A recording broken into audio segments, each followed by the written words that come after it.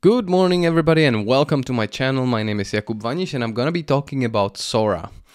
So Sora, the new model from OpenAI that is generating videos, impressive videos from text prompts, is really stirring up some discussions.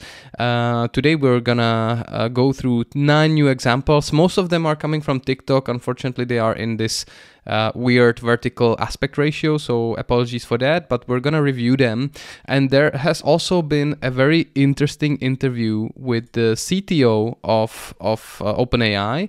Her name is Mira Murati, and that has been done by the Wall Street Journal, and she has spilled the beans on quite a lot of stuff behind the door. So that's gonna be interesting, so buckle up and we're gonna go through it together. So first of all, let's take a look at these examples. So the first one is a point of view of a bee. And as you can see, again, we saw something with an ant in the past. We're going through the flower fields. It looks very consistent. Though something that Mira Murati was mentioning also in that interview is that they can only generate currently 720p videos. So it's not the highest quality, and it's gonna take some time until we're like a 4K quality. The next one is probably the most impressive. That's the interview. Super realistic, right? So we have two ladies that are supposed to have an interview. Okay, they're not really opening their mouths. But in the last video, I missed that the cameraman had 6 fingers. This lady on the left, she has like 15. So this is the thing that this model definitely struggles with the most. The next one is a coast. Again, very nice video. I think these drone shots are done really well.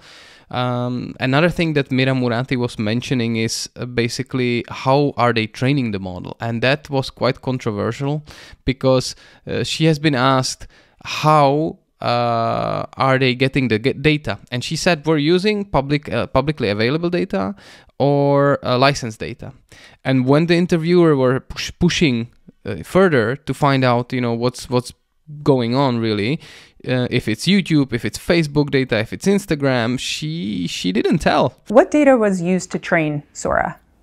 We used publicly available data and licensed data. So videos on YouTube? I'm actually not sure about that. She just hauled all of the cards, and eventually after the interview she said that they are using Shutterstock for the license data, but I'm quite sure they are using all of the YouTube content that they can have, so possibly also your videos, so that's a little bit scary. And we're going through the rest of the videos that we are having here. The horse roller skating on a half pipe was very funny, though in slow motion, and the teapot pouring magic liquid also looked fine, but yeah, it kind of gives it away. This didn't look super realistic. Or the bubble dragon looks like a little bit of a, I don't know, 90s animation or something like that. Then there were this cute rabbit family eating a dinner together. That looks a bit more realistic. It looks like a 80s video caught on a VHS. And probably one of the best videos that we have in here is the bull tiptoeing across different plates. It really reminds me of the Ferdinand bull, you know, from that fairy tale. So yeah, that also stirs up some questions whether they are getting also, you know, publicly available movies and TV series, you know, to train the models. So yeah, it's gonna be very interesting. What Mira Murati was also mentioning in that interview is that they will release this for sure this year to public. They're aiming to do it in a couple months. They are just a bit worried about the elections in the US, so they might do it just after the elections. When is eventually? I'm hoping, yeah, definitely this year, but could be a few months.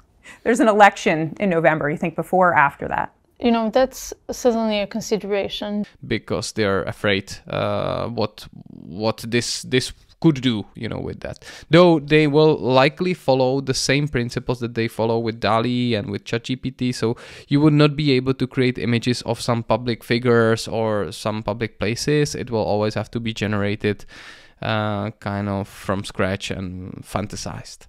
So yeah, this has been Jakub Baniš. Thanks a lot for joining my channel and enjoying these videos. In case you have any questions, please leave a comment, and thanks a lot for coming back for more. Cheers, everybody.